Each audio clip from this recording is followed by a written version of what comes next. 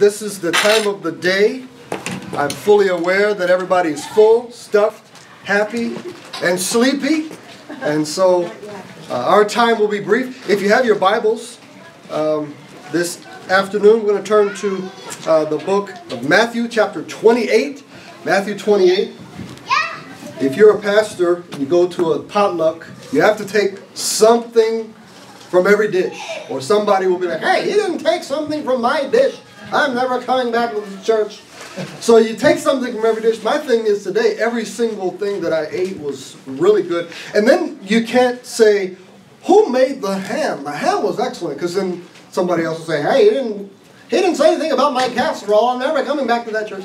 But I would say, this butter here, that was to go, I don't know if it was gravy or butter. That's got the anointing of God all over it. That's good stuff. So thank you for everybody who had a hand in our meal. It was a delicious meal, and our desserts, and also for the ladies that decorated and that made all the little party favors. Are these party favors something that we take? Do we know this? Do we take those? Yes. Okay, so if you want to put them in your pocket, you can sleep well tonight in your conscience. But a lot of work went into these little knickknacks and stuffing and hiding Easter eggs and making the casseroles and swinging by the store, whatever you did. We praise God for Easter. A lot went into Easter. Amen. It took a long time, all these prophecies down through the centuries that God, He fulfilled them with one hand behind His back, made it look easy, and then Jesus died on the cross and rose again.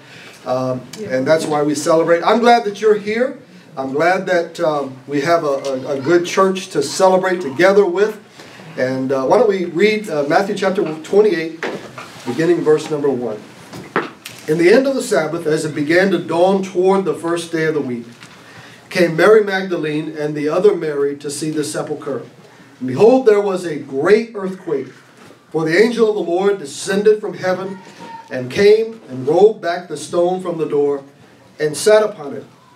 His countenance was like lightning, and his raiment white as snow. And for fear of him, the keepers did shake and became as dead men. By the way, we'll pause right there. The keepers did shake and became as dead men. These are very capable centurions, warriors, soldiers, and they became like little rag dolls on the ground. They shook and became as dead men. Back to our text. And the angel answered and said unto the women, Fear not ye, for I know that ye seek Jesus, which was crucified. He is not here, for he is risen, as he said. Come, see the place where the Lord lay. Let's pray together. Father, we thank you so much for this beautiful day. We thank you for Easter. We thank you for Resurrection Day, all that it means, not just to us as families that have years of tradition of going to church growing up and remember what our parents and our grandparents. And Lord, some of us have come from backgrounds where we didn't grow up going to church. Just recently, you have found us and saved us. And Lord, we thank you that there's brand new traditions that sprout out of nowhere because of the love of Calvary that brings new life to this entire world. Lord, we thank you so much for your word. I pray that you bless our brief moments this afternoon. We thank you for the food that we have already partaken of. And we thank you for the fellowship, all of your people that have gathered in your house today. We thank you so much for the love of Christ that unites all of us and makes us into one body. We thank you for the Spirit of God that lives inside of us that know Jesus. And we ask that you would give us the filling of that Spirit, of your sweet Spirit this afternoon. Help me as I speak, that you'd give me the anointing of God for this hour. We thank you so much that we have something worth talking about on Easter morning. And we thank you so much for your love. In Jesus' name we pray. Amen. Amen. It was the dawn of a new day. There was previous to this day nothing. There was nothing except God. God the Father, God the Son, God the Holy Spirit. And the Bible says that Jesus, the agent of God, the Creator, stepped out onto nothing and created everything. With the word of his power, he spoke everything into existence. And he said, let there be light. And there was light. There was a dawn of that first day because the sun was created instantaneously. by the power of God, by the power of Jesus. And he created the earth, he created the seas, he created the trees and the grass and the birds, and the pinnacle of all creation, he created man. And then out of Adam's rib, he created woman. And he looked at creation and said it was very good. In the evening and the morning were the sixth day. And then on the seventh day, God rested from all of his work which he did. And he blessed the seventh day, the Sabbath day, and hallowed it. And Adam and Eve were living brand new here on the earth, walking around, doing things that man, you just imagine what to do. And God created all that out of nothing. You know the story well, how the serpent came and beguiled Eve. And Eve passed the fruit to Adam, and they both ate. And their eyes were open. They knew that they were naked. They became sinners in a moment. And they died the same death that God said that they would die. The separation between them and God. And now there was another day. The age of innocence was now gone, and now sin had cursed the earth. God did not call a huddle and try to figure out what to do at that point. He had already figured out before he created anything. He already knew what he would do. And Jesus was the one who volunteered. And the Bible says that he was the lamb that was slain before the foundation of the world. Before God ever created the world, Jesus had already volunteered to be the lamb who would come and die for us. And so now humanity was plunged into sin. And for years and years and centuries that passed, man wondered, how are we going to take care of our sin? And God had the solution. He had a lamb to be slain, or a bullock, depending on how rich you were, a turtle dove or whatever. And their blood had to be shed. And their blood had to flow, because without the shedding of blood, the Bible says there's no remission of sins. And so every year, year after year after year, every year on the Day of Atonement, every day that the Passover would come, and all the feasts, they would repeat them year after year after year for one reason. Because God allowed for those things to temporarily cover their sin. Let's pretend that right now I made a huge mess up here. And let's pretend that I threw up all over the place. And this mess, it just stinks, it's nasty. And somebody says, what are we going to do about this? And everybody's got their own, opinions and ideas. But then somebody comes up with a great idea. Let's bring a rug up here and we'll cover it over with the rug. Doesn't do much for the smell, but at least we're not looking directly at it anymore. That type of thing. And that's what the sacrificial system was. It was a covering for their sin. It was a rug that God would have to put it down every year. But God still knew that sin was there. God could still smell the sin of mankind. God has x-ray vision. He can still see the sin. But temporarily it would cover the sin so that man and God could have a relationship. And this over and over and over again. It was kept on being repeated until the Bible says in the fullness of time, God, Jesus, came down, was born of a woman, born under the law, to redeem them that were under the law. And Jesus came, and the Bible says he volunteered to be the lamb that would be slain one time for the sins of the world, to be sacrificed, so that there's never another lamb that needs to be slain, that there's never another altar that needs to be erected. I don't know if you've ever pictured the scene in Jerusalem, but they actually had to break the Passover into 2 days because of all the people who came to Jerusalem. There was not enough time to slaughter this many lambs. Hundreds of thousands, maybe even 1 million bulls and lambs. Impossible how fast you have to be slicing and chopping and killing. And so they had to break it into 2 days. On the first night, the Bible says that Jesus ate the Passover lamb. And then it says on the second night, he became the Passover lamb. But he was the lamb that only had to be slain one time. And I like the way somebody wrote it. Here's what they said. It's Friday, but Sunday's coming. It's Friday. Jesus is praying in the garden. Peter is sleeping. Judas is betraying, but Sunday is coming. Pilate is struggling. The council is conspiring. The crowd is vilifying. They don't even know that Sunday is coming. The disciples are running like sheep without a shepherd. Mary is crying. Peter is denying. The Romans beat my Jesus. They robe him in scarlet. They crown him with thorns. See Jesus walking to Calvary now. His blood is dripping. His body is stumbling. His spirit's burdened. But you see, it's only Friday. Sunday is coming. The world is winning. and people are sinning, and evil is grinning. Soldiers nail my Savior's hands to the cross, his feet, and then they raise him up next to criminals. The disciples are questioning what has happened to their king. And the Pharisees are celebrating that their scheming has been achieved, for they don't even know that it's only Friday. Sunday is coming.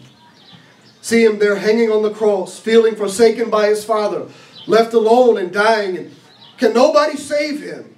Oh, it is Friday, but Sunday is coming. The earth trembles. The sky grows dark. My King yields his spirit. It's Friday. Hope is lost. Death has won. Sin has conquered, and Satan's just laughing. Jesus is buried. A soldier stands guard, and a rock is rolled into place. But you see, it's Friday. It's only Friday. And then we walk into our text there in Matthew 28, where it says that in the end of the Sabbath, as it began to dawn toward the first day of the week, came Mary and Magdalene and the other Mary to see the sepulchre. And they realized that this was the dawn of a brand new day. Everything before this day was totally different. The way things were thought of before this day, totally different.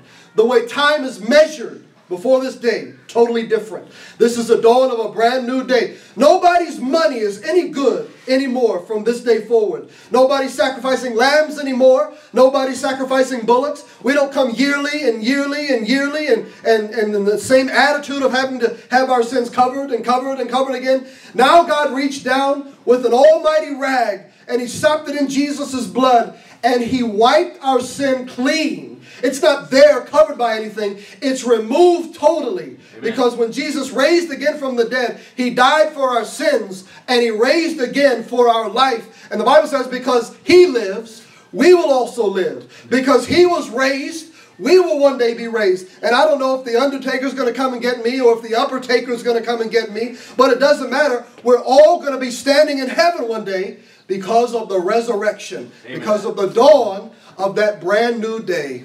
And I believe most of us have given testimony to knowing Jesus as our Savior. There's come that time in our life where we knew that we were sinners. That's a universal fact. We knew that we couldn't do anything to save ourselves, that we deserved to go to hell. But that God came and he died for everyone, not for some people, not for good people, not for just the bad people, but for all of the people who were all bad people. And anyone who puts their faith in Jesus has their sins immediately forgiven, immediately washed away, immediately a home in heaven for all of eternity. And now there's a dawn of a brand new day for that person. It's so encouraging to hear lately the people that God is saving. People like Tresty and his dad. And people like Jessica and Ryan that got saved and their little daughter. That one by one, the dawn of a brand new day begins to spring out. For people who have walked in darkness, but the people who walked in darkness have seen a great light, the Bible says. Amen. Because that sun that comes up that will never set, once you live in Christ, you will never die. And he that liveth and believeth in me shall never die. Believest thou this? That we have such hope because of a sun that comes that can never be darkened. No cloud will ever darken the sun of our new day, the new life that we have. And that's the hope that we have in the resurrection. I hope that you got up this morning with a little extra spring in your step because of that. The dawn of a brand new day. Miss Christy and I, we stayed up a little bit late last night. It was like 1 o'clock we stayed up till. Just little preparation things, you know how it goes. And it's just amazing how you need enough sleep. But it doesn't matter how little sleep you get or how much sleep you get. Something about Easter that's different. We got in our car, we started driving to church, and you see these people walking down the street and got their shorts on. Like, hey, what are you doing? Not going to church? It's Easter. That doesn't matter what the people around us do. It doesn't matter how many people you know that do or don't go to church. It's you in your life, in your walk with God. You know that God has dawned in your life. You know that God reached into that tomb like Lazarus and told you to come forth and gave you that new life. I hope that Easter causes your life to burn like a light because of that dawn that comes up, that we're going to all have problems. Some of you are going to go home to a problem this afternoon. Something's going to be spilled or something's going to be broken. There's going to be some serious problems in families. There's going to be some serious problems in marriages or with children or with finances. There's always problems. But remember that Easter was the day that Jesus stepped on the head of the snake. Easter was the day that he won the victory for all of eternity. And one day we'll be free of these sin-cursed bodies. One day I'll be free of this sin-cursed mind. One day we'll be free of this earth that holds us down with its law of gravity. And those of us who have the Spirit of God inside of us, like a slingshot, one end is connected to me, the other end is connected to heaven. God will yank us up like he's pulling us a fish out of water. And that is absolutely assured. Nothing goes wrong in your job can change that. Nothing that goes wrong in your family can change that. No matter what Bank of America says is in the account, it can't change that joy and that peace and that level of excitement. We ought to be the living, walking billboards of Jesus Christ. On our job this week, the kids are out of school this week, and they've got a reason to rejoice this week. And an extra reason is the resurrection. But on your job, you as a Christian ought to have a little bit brighter smile than everybody else. You ought to have a little bit more spring in your step than everybody else. You have to have a little bit more integrity in your life, dealing with the business practices of our day, to rise above that storm because of one reason, because Jesus rose from the dead. And his dawn was the dawn that ended all other nights. And I hope that Easter is a special day to you. I hope that it's a day on your calendar. I hope that you have pictures of your family from way back. You know, the kids are rolling their eyes in their gelled hair for the first time they comb their hair, and they put on a tie for the first time. Easter means a lot of things, no matter how old you are. It ought to be something special. When I was a little boy, my mom, we had a little thing that we did for my mom's little bookmark for Mother's Day that we made, and she put it in her Bible, and I would told her Bible around there and drop it, and that little thing would fall out on Mother's Day. That it said Mother's Day, it would fall out. I always see that my mom kept that thing that I gave her on Mother's Day. Easter ought to be a day that we create memories and traditions. It ought to be the day that we tell our children how special it is, how great it is, because of the dawn of that brand new day. And at the very end of everything, and we'll close with this, Easter ought to be the day that puts a trumpet in your mouth to tell somebody else about Jesus Christ, to tell somebody how great he is. This is the day that the world can't explain. They can't shut us up. They can't keep us quiet. They can't put their thumb on us. This is the day that we know the Bible is true because Jesus raised again from the dead. It might be Friday in your life. You might say, I got something really serious. I've got a death of a loved one. I've got something happening on my job. Don't ever let a Friday keep you from remembering Sunday is coming. Jesus is the conqueror of all enemies. And the last enemy that shall be destroyed is death, the Bible says. Easter is the day that we celebrate when he destroyed death. And not only that, but he delivers us from the fear of death that Hebrews chapter 2 talks about. That people in all their lifetime held in bondage. You know why you don't have to fear death anymore? Because of Easter. If I go to the doctor and he says something that I don't like, I don't have to worry about that because of Easter. If I'm going to jump out of an airplane and my chute won't quite pull, I don't have to worry. Don't do that. That's not very smart.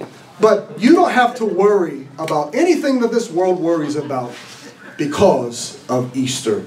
And as we live the rest of this day, I hope that you find somebody and greet them with the love of the Lord. Easter's not a day to argue. Easter's not a day to have anything, I can't believe this happened and now it messed up my whole day. Nothing can mess up this day, amen, because it's Easter. It's the day that Jesus rose as the Son of Righteousness and the dawn of a brand new day. And I'm not trying to preach a sermon that you remember better than Pastor Daniel's sermon. I didn't hear his sermon. And I just like it's a smaller group that stays after lunch because I got heartburn. And it doesn't matter how small the group is. The family of God meets and we enjoy one another and we love one another because of Jesus. And so I can't say anything that would make Easter better than Jesus has already made it. I would drop the mic, but it would break and Mr. Bo would not be happy. But Easter, you can't break that. You can hammer nails with that thing. Easter is just an awesome day. I praise God for Easter. I praise God for my wife and for my family.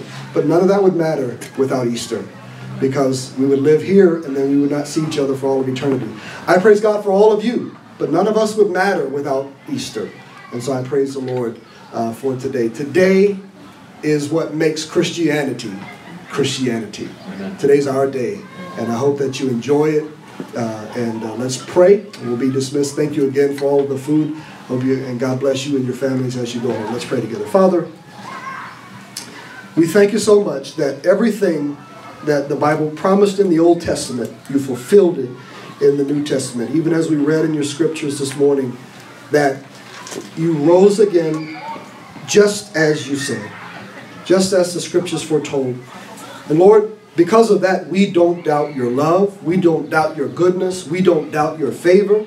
We don't look at somebody else that might be experiencing your blessing in a little bit greater or different way and doubt your love for us. We know that you love us because of Easter. You rose again with all power so that we might live for all of eternity. Lord, I pray that as your people that are gathered here, and it may be that there's someone here that doesn't know you as Savior. I pray that that would be the impetus that calls us to place our faith fully and just in you for our salvation. But Lord, for those of us that know you as our Savior, I pray that no problem would ever be able to push us down, that no calamity would ever be able to cause us to lose hope. I pray that no illness that ever comes that touches this world or our family would cause us to lose our faith in you, because Easter settled it all. You said it is finished, and then you went down into the grave and you came right back with all power. We thank you so much for that. With heads bowed and eyes closed, maybe you're here today and you say, Pastor David, the truth is, if I died right now, I'm not for sure that I'd go to heaven. There's never been a day that I personally put my faith in Jesus, but I'd like to know if that for sure. Nobody's looking around. We won't call anyone's attention to anyone, but you just say, Pastor David, just between me and the Lord right now in my heart, I don't know for sure if I go to heaven, but because of Easter, I know I can. I know it's possible. I'd like to know for sure how to go to heaven. Anyone like that? Would you just slip your hand up? I've never been saved. Don't know for sure if I go to heaven, but I'd like to know that for sure. Maybe you're here as a believer, and you say, you know, this week was rough. Maybe this month has been rough. A rough year. And my hope and my joy just starts to dip a little bit. And then you come to something like Easter, and I almost feel guilty taking my eyes off of the sun that was risen in the sky, of the great power of God in the resurrection. And you say, God knows my heart. I've been discouraged. I've been disappointed lately. My faith in God is starting to waver. But because of the resurrection, I need to ask God to give me all that joy and hope and peace right back. There is just something unshakable about the reality of the resurrection. Anyone like that, just slip your hand up in the air. We thank God for his resurrection, and I need it because things have been a little bit rough. Father, we thank you for your power. Lord, when real life meets real love, we understand what you have felt for all of eternity, the pain of watching humans turn their back on you, and then you came down to redeem us. And for those of us who accept you as our Savior, that may be the greatest feeling of all of eternity, of you watching us love you. And Lord, I thank you so much that you love us first. And if we ever return that love, if we ever believe in you, it was only because you proved yourself on Calvary and when you rose again from the dead.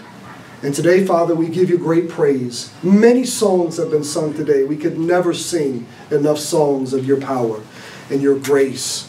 And Lord, for those of us today that are under the boulder of problems and sin and this world, we thank you so much that you've given us the power through the resurrection to defeat our temptations, the power to rise above storms. And Lord, dismiss us today with great joy that you give us your grace.